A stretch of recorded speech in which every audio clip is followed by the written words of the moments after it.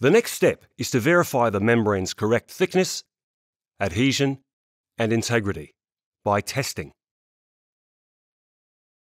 There are various testing methods, which could be carried out during the waterproofing membrane application or post-application of the membrane. For example, the wet film thickness is used to measure the uncured liquid membrane thickness during the application.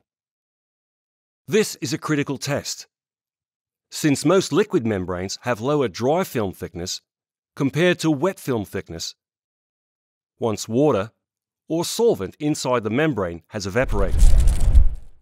So to achieve a minimum dry thickness, the appropriate wet film thickness needs to be applied. While a flood test is a post-application test used to check the membrane integrity throughout. See you in the next video. Teletraining makes the most practical content for the quality construction industry.